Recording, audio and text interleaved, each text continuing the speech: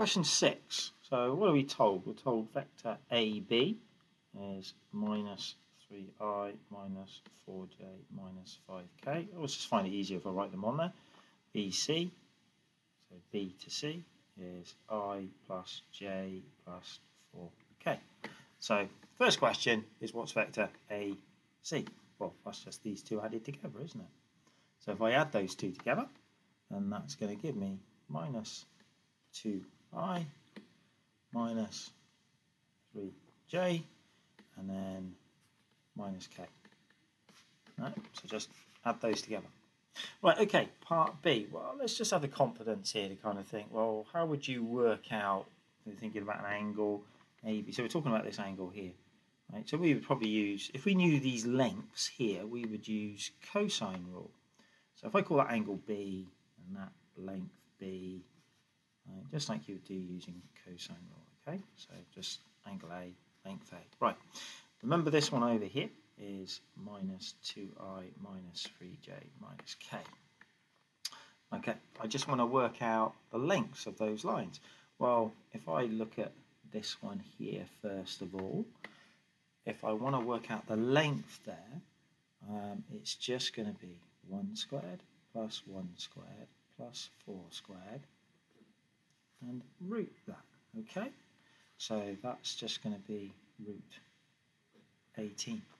This one, in the same way, 3 squared plus 4 squared plus 5 squared, so that gives you root 50, and then this one over here will give you root 14. Okay, there we go. Right, now let's just plug that into cosine rule, okay? So if we're talking about cos B, so what would we have? We'd have cos, using that one just there. So that would be, so B squared equals C squared plus A squared minus 2CA. I don't know why I wrote it as C and A that way round. It doesn't really matter. And then cos B. Fill in all the stuff that we know. So this one here, this is the important one because this one here is root 14. Wait a minute, root 14 squared. Well, that's handy, isn't it? There we go. So that's 14.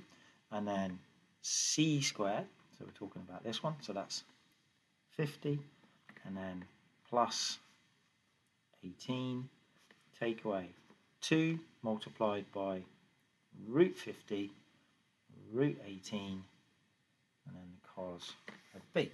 Just tidy the thing up a little bit. So what have we got? 14 equals, so we got 68.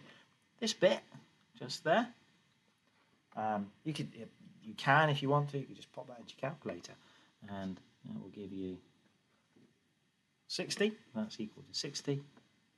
Cos B, just a little bit of rearranging. Take away 68 from both sides. That gives me minus 54 equals minus 60.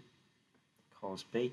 So this cos B, remember, looking at our diagram, is ABC, which is what we're actually after. Divide by minus 60.